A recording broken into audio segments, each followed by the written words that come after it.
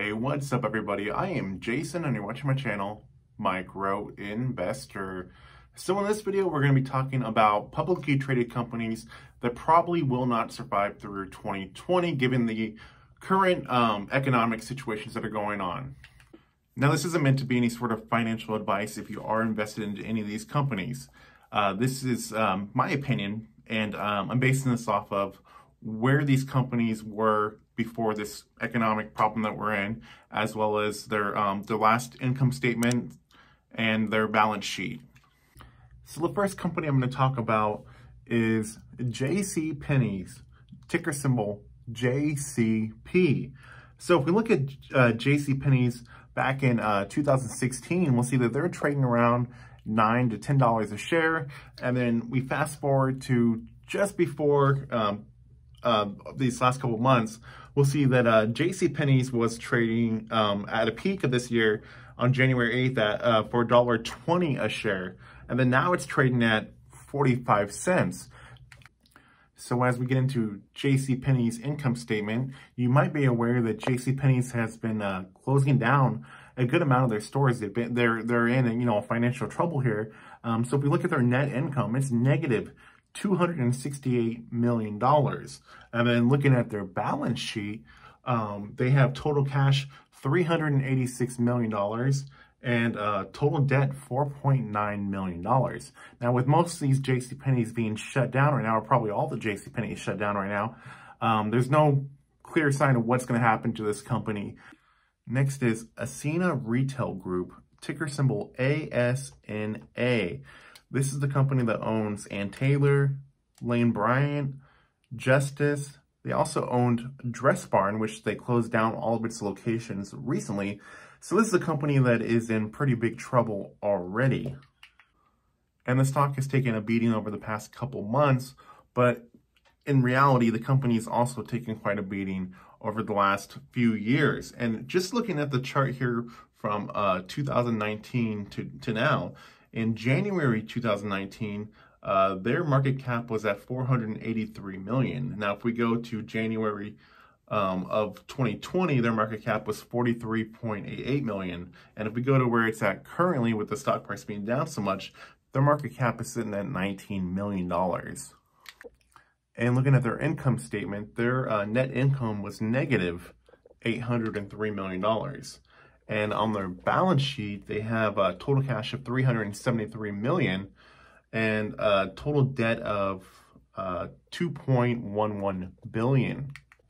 Next is Frontier Communications, ticker symbol FTR. So this company is in quite a bit of trouble. They're actually just defaulted on their bond payments. And Frontier's businesses, broadband internet, TV, etc. They compete with Comcast and AT&T. And if we're looking at their revenue, their net income is negative $5.97 billion. And if we look at their balance sheet, their total cash is $683 million, and their total debt is $17.66 billion. But I mean, if we just look at the company's market cap, their market cap is $41.52 million at the moment. So this company is in quite a bit of trouble. Next is GNC Holding. You know, this was a popular vitamin supplement store back in the day, but now not a whole lot of people go to it. They're mainly in malls and not a lot of people shop there as much as they used to. So their stock has gone down about 80% of its value over the last month, the time of filming this. And looking at their income statement, their net income is actually positive with $42 million. But if we go to their balance sheet here, they have total cash on hand $121 million and total debt $1.33 billion. Now, the reason why GNC is on this list is because they do have convertible notes that are coming up for due, and it doesn't really look like they have the money to pay for it. They're saying they do, but there's no for sure answer to that. And with so many of their stores closed at the moment, the odds of them being cash flow positive next time is going to be very low. And so it's quite possible like they won't have enough money to pay down their debts. Next is GameStop. And so to some people, this will be no surprise as GameStop has been closing down a lot of their stores. They didn't really have a good, successful holiday season, which has really hurt the company a lot because they're really hoping that that was going to help get them out of some of their troubles. So looking at the last income statement for GameStop, their net income was negative $757 million. And their balance sheet, they got a total cash of $290 million and a total debt of $1.17 billion. Now, GameStop was trying to hold on and remain in business through this whole economic crisis here, but they have now been told that they have to shut down, and so that's going to hurt them a lot more. So we'll have to see what happens to GameStop through this coming year. Next is Revlon, ticker symbol REV.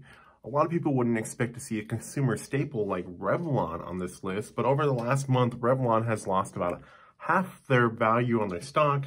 And if we look at their income statement, Revlon's net income is negative $165 million on the last report, and their balance sheet is reporting that their total cash is $104 million, and their total debt is $3.3 billion. So I don't expect the name Revlon to be gone. I expect the company Revlon to be gone, but more than likely someone will buy the name and remarket all their products. That's usually what would happen in a situation like this. Next is Town Sports International Holdings, ticker symbol CLUB. This is a chain of fitness centers, by the way. Over the last month, their stock has gone down, well over half its value. And if we look at the performance of this company, just over the last year, I mean, we can see that they ended 2018 with a market cap of 174 million. But if we go to September 30th of 2019, their market cap was 45 million. And then if we look at it where it's sitting at currently, it's at about $31 million. Now looking at their income statement, their net income is negative 18.5 million. Now their balance sheet doesn't really have any information at all that we can go off of right now. So I'd like to know what people's opinions are on the stocks that I mentioned in this video. Do you agree? Do you disagree? Is there anybody that's invested into any of these companies? So as always, everybody, please like, share, comment, and subscribe. I have new videos coming out on my channel all the time. Thank you for watching. I will see you in the next video coming very soon.